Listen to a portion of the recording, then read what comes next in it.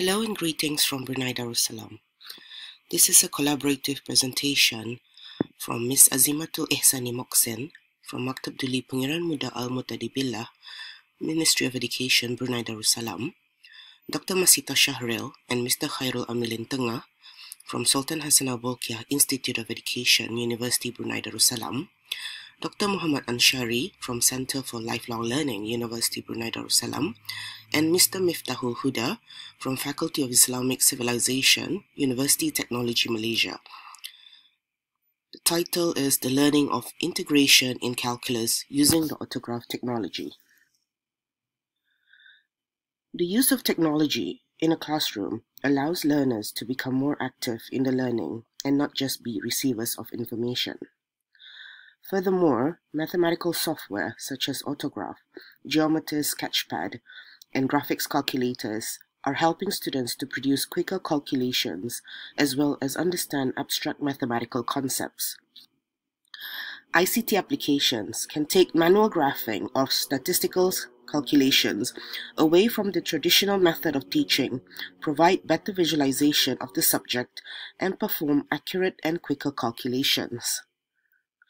Autograph technology is yet another ICT application that offers such provisions.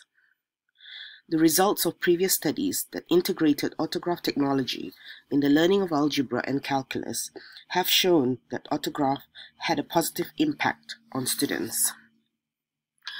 The present study aims to investigate if utilizing the autograph software will improve students' performance, particularly for students without additional mathematics background.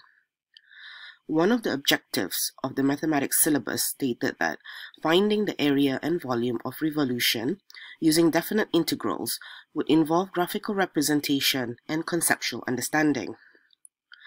Specifically, the use of two-dimension and three-dimension modes in autograph may enhance the teaching of integration.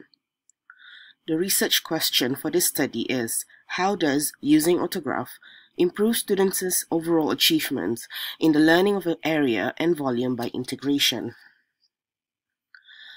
The sample for this study was taken from two classes of 60 students in one of the junior colleges in Brunei Darussalam.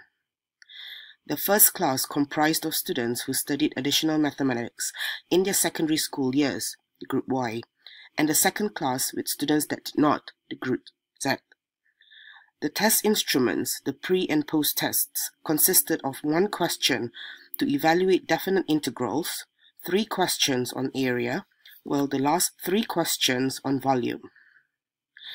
The pre-test was administered before the intervention lessons.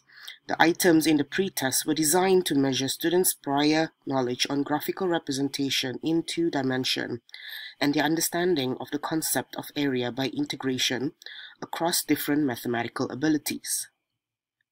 During the intervention that took place for both the classes, the students learned how to find the area and volume by integration using autograph from the first author who assumed the role of the teacher. Finally, the post-test was given to the students after the completion of the intervention lessons. The post-test items were designed to measure students' overall performance in finding the area and volume of revolution by integration. The initial sample was 60 students in total.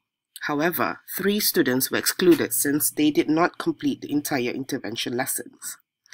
The first sample comprised of 29 students from Group Y, those with additional mathematics background, and 28 students from Group Z without additional mathematics background. A paired t-test was also used to compare the results between the tests to examine whether there were any differences in the students' overall achievements through the intervention lessons using autograph. The Cronbach alpha for the pre- and post-tests were 0.774 and 0.818 respectively. There were improvements on the students' performance as shown in the table, which indicated that the use of autograph intervention contributed to the students' achievement through the graphical representation in addition to the 3-dimension modeling it offered. When an 95% confidence interval was taken in a paired sample t-test. The results showed that there was a significant difference in the pre-test with mean of 26.42 and standard deviation of 10.356, and the post-test with mean 28.49 and standard deviation of 10.800, and this indicated a significant changes. Subsequently, a paired sample correlation was made to compare the results between the pre and post tests, and the results showed that there is a significant difference with a correlation of 0.867, which also indicated significant changes. The significant difference between the tests revealed that students scored better marks in their post tests, hence implying that autograph software in teaching and learning improves students' performance in finding area and volume and in integration. From the statistical analysis, the means and standard deviations from both groups Y and Z were taken and compared, as shown in the table. It is clear that both groups Y and Z performed better in their post-test. Overall analysis shows that students from Group Y performed slightly better. There is a significant difference in mean between Groups Y and Z in both the pre and post tests. In the pre-test, Group Y's mean value is 34.07 with standard deviation of 6.176. And the mean value for Group Z is only 18.5 with standard deviation of 7.501. This implies that students with additional mathematics background are at an advantage due to the strong mathematical background.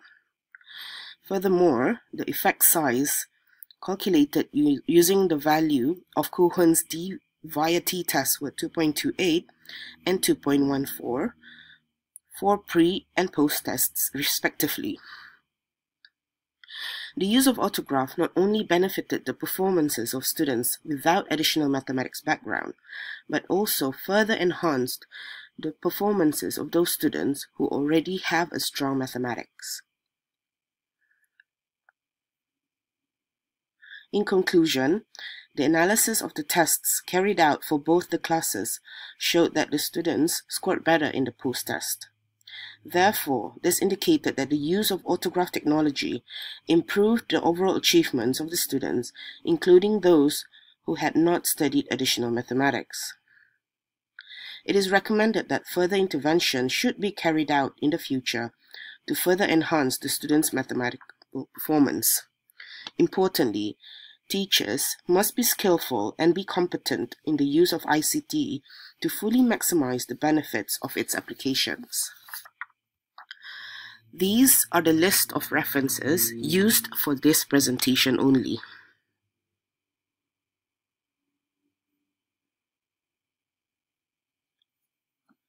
And thank you for listening to our presentation.